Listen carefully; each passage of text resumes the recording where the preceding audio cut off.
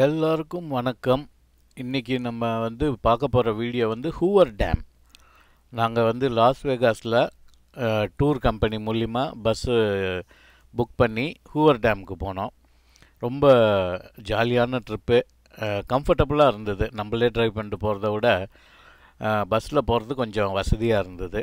அந்த டிரைவர் போகிற பாதையில் நிறையா விஷயங்கள், இந்த என்னென்ன முக்கியமான லேண்ட்மார்க்ஸ் இருக்கோ அதெல்லாம் சொல்லிட்டு வந்தார். ஆனால் ஏதோ நம்ம ஏறி உக்காந்த உடனே ஹூவர் டேமுக்கு போகிறாங்கன்னு நினச்சேன். ஆனால் ஒரு ஹோட்டலாக போய் நிறையா பேரை ஏற்றிக்கிட்டு போனார். அதில் கொஞ்சம் டைம் போயிடுச்சு. கிட்டத்தட்ட 45 மினிட்ஸ் டு 1 hour லாஸ் வேகாஸ்குள்ளேயே சுற்றிக்கிட்டு இருந்தோம். அப்புறம் ஒருபடியாக எல்லோரும் ஏறினோடனே நேராக கிளம்பி ஹூவர் டேம் பார்க்குறதுக்காக போனோம்.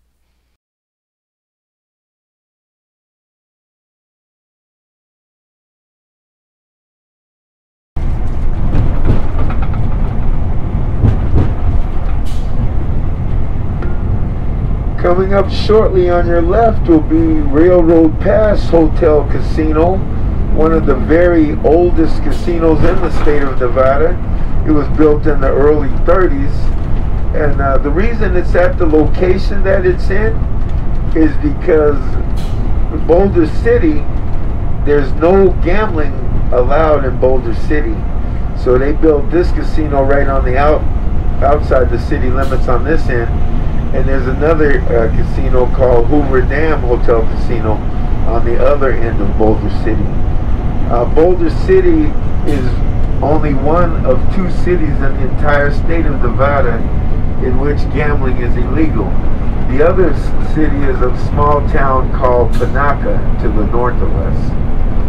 Right now the population of Boulder City is approximately 15,000 people, and they pretty much want to keep it the way it is due to the fact that they only allow 2% annual growth rate. இப்போ நீங்கள் வலது பக்கம் பார்க்குறது ஃபுல்லாக solar பேனலுங்க. ஒரு பஸ்ஸில் 70 mile ஸ்பீடில் போகிறப்ப கிட்டத்தட்ட ஒரு 5 நிமிஷத்துக்கு வரிசையாக சோலார் பேனல் எவ்வளோ வரிசையாக இருக்குது பாருங்கள். டெசர்ட் ஏரியாங்கிறதுனால நிறைய சூரிய வெளிச்சம் வரும். இயற்கையாகவே ரொம்ப ஹாட்டான இடம் அது. பட் இதை பார்க்குறப்ப என் மனசில் தோணிட்டு, இப்போ நம்ம இந்தியாவில் நிறையா சென்னையில் மட்டும் இல்லை, நார்த் இந்தியாவிலும் கூட இங்கேருந்து ட்ராவல் பண்ணி போயிட்டு வரவங்கெல்லாம் பயங்கர சூடாக இருக்குன்னு எல்லாம் சொன்னாங்க. ஆனால் இந்தியாவில் அந்த அளவுக்கு இந்த சோலார் பேனல் வச்சு ரெனியூவபிள் எனர்ஜி கிரியேட் பண்ணலைங்கிறது என்னோட அபிப்பிராயம். நானே ஒரு 10 வருஷம் முன்னாடி ஒரு வீடு வாங்கினேன். அதில் சோலார் பேனல்லாம் அவங்க கம்யூனிட்டி ஃபுல்லாகவே வச்சுருந்தாங்க. அதெல்லாம் இப்போ வேலை செய்யாமல் போயிடுச்சு, சரியாக மெயின்டைன் பண்ணாமல். பட் இது ரொம்ப ஃப்யூச்சரில் அத்தியாவசிய தேவையாக இருக்குங்கிறது என்னுடைய எண்ணம். Okay, our first stop is going to be shortly after we get over the hill, and also as we get over the hill you get your first view of Lake Mead. It's the largest man-made lake in the United States, second largest in the world. The way Lake Mead was created, in order to lay the concrete to build Hoover Dam, they had to re-divert the Colorado River from its natural course, and that's how Lake Mead was formed. It's like 125 miles long, has over 500 miles of shoreline, and even today with the drought, in some places it's still over 400 feet deep. Coming up shortly.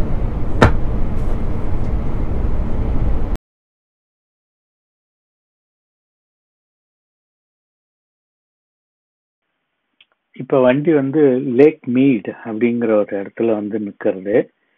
இங்கே இது man-made லேக்குங்க. இதுக்கு முன்னாடி இந்த லேக் இல்லை. Whoever dam கட்டும்போது இந்த ஏரியாவை choose பண்ணி அந்த தண்ணியை இந்த பக்கம் டைவெர்ட் பண்ணி விட்டுருக்காங்க. அதனால ஏற்பட்ட பெரிய லேக் இது.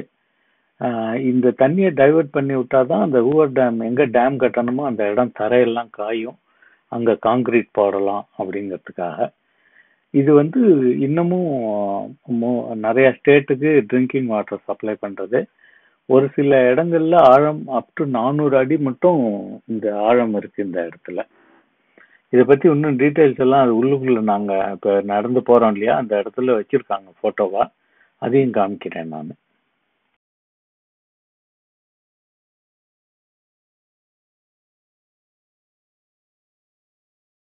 Okay, today is our 5th day of Las Vegas Grand Canyon and Hoover Dam exploration. இப்போ வந்து 5வது நாள் Las Vegas exploration whoever dam டூருக்கு வந்திருக்கோம். Now we are at Lake Mead reservoir. It's a very beautiful place. I will tell you about this lake. The Lake Mead reservoirங்கிறது whoever dam கட்டுறதுக்கு முன்னாடி அந்த தண்ணியை டைவர்ட் பண்ணுறதுக்காக உருவாக்கின மேன்மேடு லேக் இது. அந்த தண்ணியெல்லாம் வந்து இந்த கீழே 48% கெப்பாசிட்டியில் 1111 ஃபீட்டு, நார்மல் கண்டிஷனில் 1145 ஃபீட்டு, நிறைய சர்ப்ளஸாக வாட்டர் வரப்போ 1219 ஃபீட் ஹைட் இருக்கும். அது இங்கே போட்டு பாருங்க. லேக் மீட் பிகின்ஸ் ஃபில்லிங் இன் 1935 ஃபில் பண்ண ஆரம்பிச்சிருக்காங்க ஹூவர் டேம் கன்ஸ்ட்ரக்ஷனாக இருக்கிறப்ப. ஏன்னா அந்த இடம் ட்ரை ஆனால் தான் இந்த இதை கட்ட முடியும் டேமு. அப்புறம் இது வந்து 112 miles long, 247 square miles of surface, depth of 500 feet வரைக்கும் இந்த தண்ணி போகும். இந்த தண்ணியோட ஹைட் வந்து 500 ஃபீட் வரைக்கும் இருக்கும். ஸோ இதில் தெரிகிற ஒயிட் ரிங் வந்து அவ்வளோ தூரத்துக்கு தண்ணியை இதில் கட்ட முடியும். கட்டினா இங்கே உள்ள 7 ஸ்டேட்டுக்கு இது தண்ணி சப்ளை பண்ணுறது. இதுலேருந்து கரண்ட்டும் எடுக்கிறாங்க. இது 1930s ஆரம்பித்தது இந்த project. One of the biggest dam construction on those days. பொதுவாக இந்த லொக்கேஷனே ரொம்ப பிரமாதமாக இருந்தது. இது வந்து நிறையா ராக்கி பிளேஸ். இது பொதுவாக ஹூவர் டேமே அந்த லொக்கேஷன் அவங்க சூஸ் பண்ணதுக்கு காரணம், சைடில் எல்லா பக்கமும் இந்த மாதிரி வால் மாதிரி பெரிய செவுறு மாதிரி ராக்ஸ் இருந்ததுனாலையும் ஒரு பள்ளத்தாக்கு இருந்ததுனாலையும் அது வந்து அப்படியே ஒரு நேச்சுரலாக ஒரு டேம் கட்டுறதுக்கு ஏற்ற ஒரு இடமா ஆயிடுது. இதில் வசதியை பாருங்கள். இந்த லேக் மீடு உருவாக்குறதுக்கு எல்லாமே ராக்கியாக இருந்ததுன்னா இந்த இடத்துல பண்ண முடியாது. ஒரு பெரிய லேக் கட்டுற இடமும் இருந்துச்சு. பக்கத்தில் அந்த கொலராடோ ரிவர் போகிறப்ப நேரோவான இடமா இருந்தது. ரொம்ப அகலமாக இருந்துச்சுன்னா அதில் டேம் கட்டுறது கஷ்டம். இது ஒரு குறுகலான பாதையாக இருந்தது, ஒரு வசதியாக இருந்துச்சு. அந்த இடத்துல டேம் கட்டலாம்னு முடிவு பண்ணாங்க. அந்த தண்ணியை டைவர்ட் பண்ணி விடுறதுக்கும் பக்கத்தில் வசதியாக இந்த மாதிரி ஒரு பள்ளத்தாக்கு, அதை சுற்றி எதுவும் ரொம்ப கன்ஸ்ட்ரக்ஷன் வேலை இல்லாதபடிக்கு ராக்கி மவுண்டன்ஸ் பக்கத்தில் இருந்ததுனால நேச்சுரலாக ஒரு லேக்கை கிரியேட் பண்ணி அந்த இடத்துல தண்ணியை தேக்கி அதுக்கப்புறம் டேம் ப்ராஜெக்ட் ஆரம்பிச்சிருக்காங்க. இது ஒரு நல்ல பிளான். இது லேக் மேட்டுக்கு வந்திருக்கோம். இந்த லேக் பற்றின ஃபேக்ட்ஸ் எல்லாம் நான் உங்களுக்கு இந்த வீடியோவில் அப்டேட் பண்ணுறேன். ஹூவர் டேம் பார்க்க போகிறப்ப ஃபஸ்ட்டு ஸ்டாப் லேக் மேட்டு. இது வந்து நேச்சுரல் லேக் கிடையாது.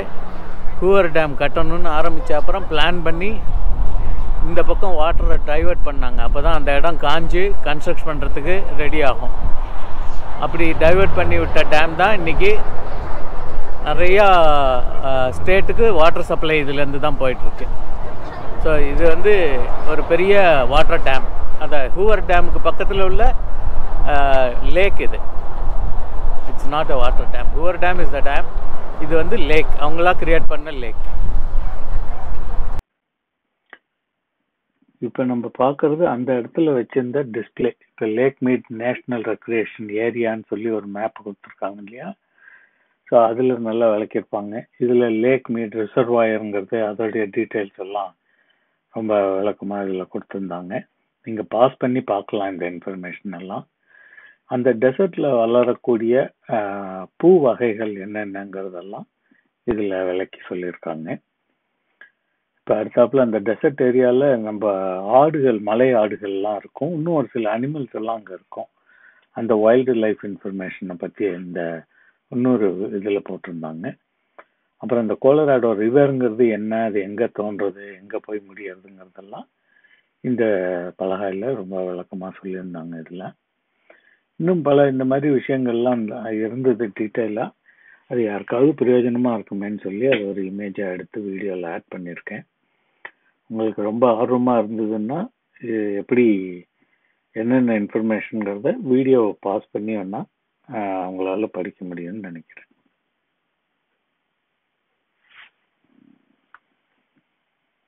ரொம்ப இன்ஃபர்மேட்டிவாக இருந்தது. நிறைய ஸ்டூடெண்ட்ஸுக்கெல்லாம் இது ஹெல்ப்ஃபுல்லாக இருக்கும்.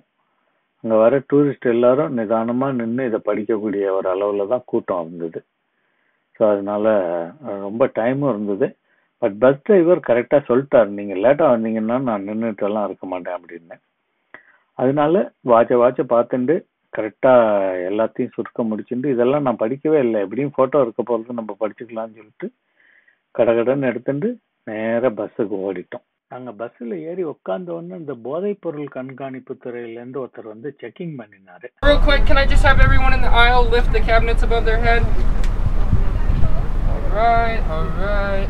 Okay, awesome, thank you. How is everyone? All right.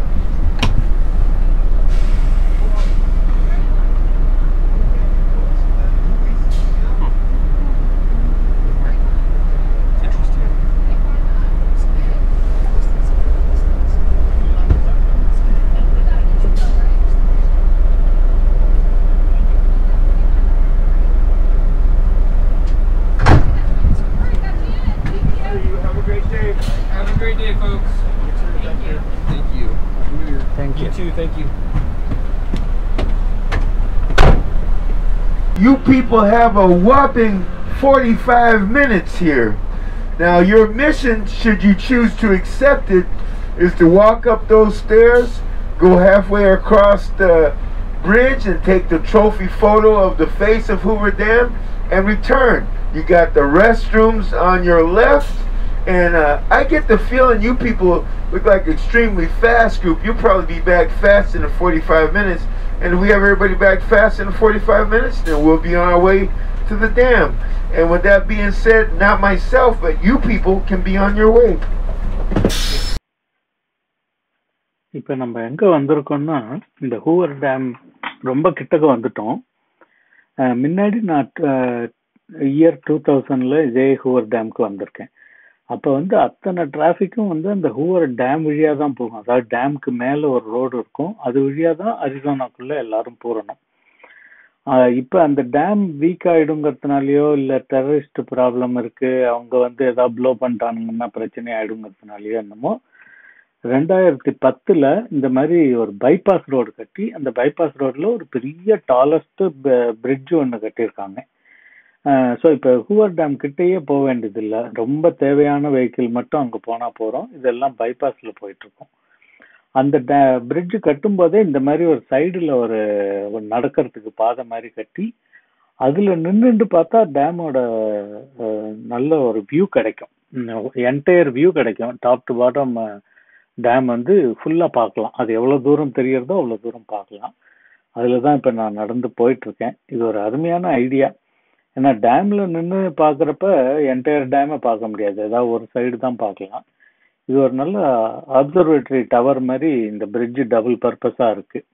Driver சொல்லிட்டாரு 45 மினிட்ஸ் இங்கே இருக்குது, ரெஸ்ட் ரூம் எல்லாம் ஒன்றா யூஸ் பண்ணிக்கோங்க, இந்த பிரிட்ஜில் நின்று பார்த்துட்டு வாங்க, அதுக்கப்புறம் உங்களை கொண்டு போய் நான் இதில் இறக்கி விடுறேன் அப்படின்னு சொல்லியிருக்காரு.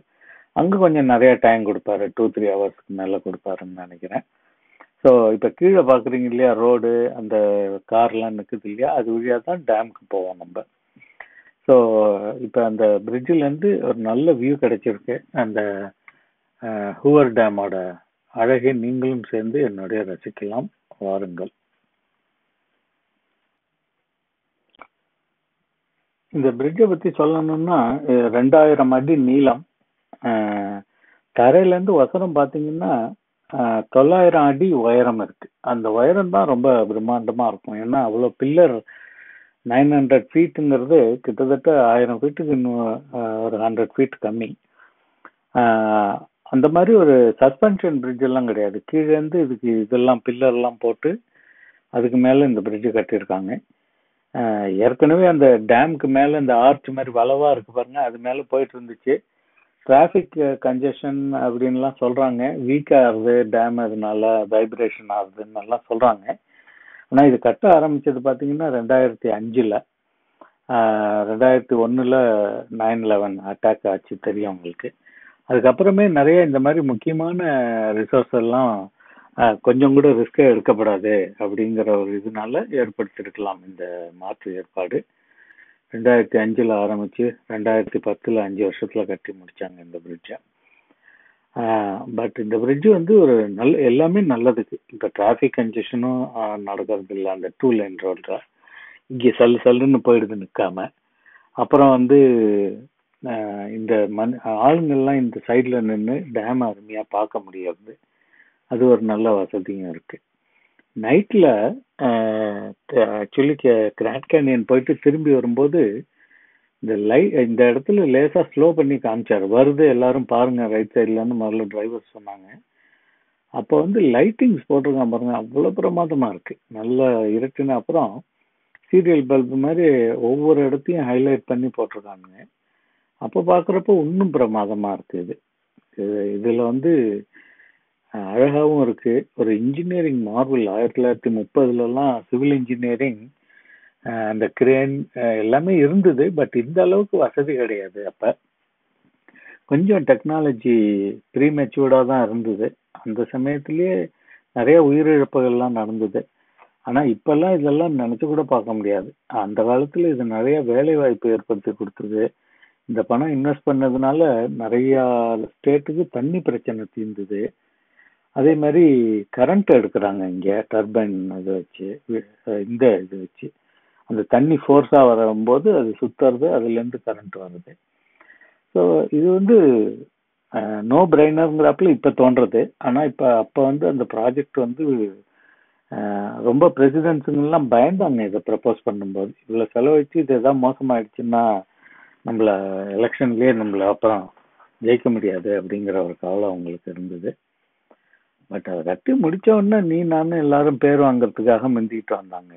இது இப்போ கூட யூஎஸில் மட்டும் இல்லை, இந்த டேம் பற்றி ரிசர்ச் பண்ண சொல்லி சிவில் இன்ஜினியரிங்கில் நிறையா பேர் இதை பற்றி பேசுவாங்க.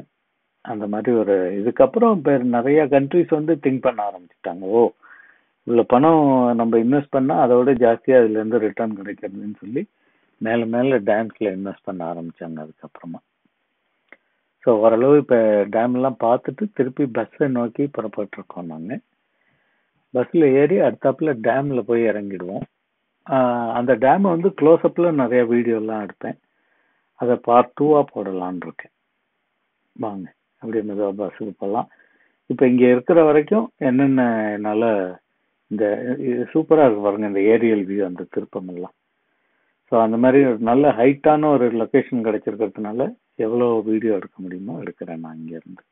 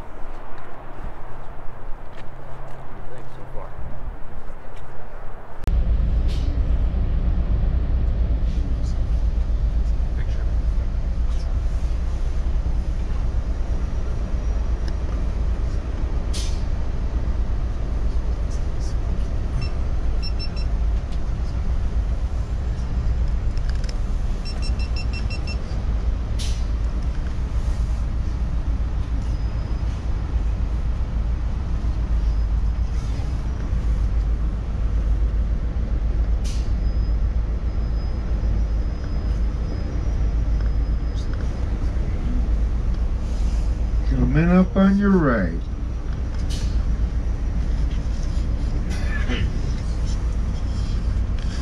They use that road to the right to take people down to the river to go boating and kayaking.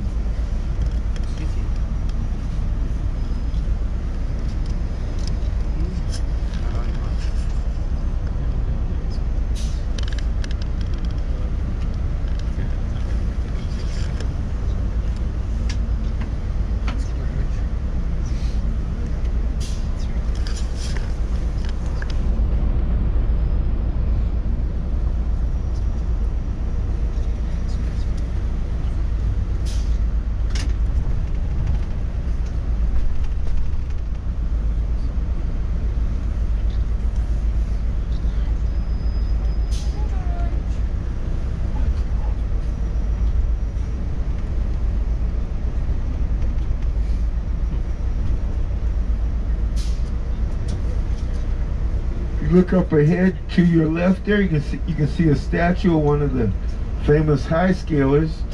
Those were the people that used to swing out, light the dynamite, and swing back.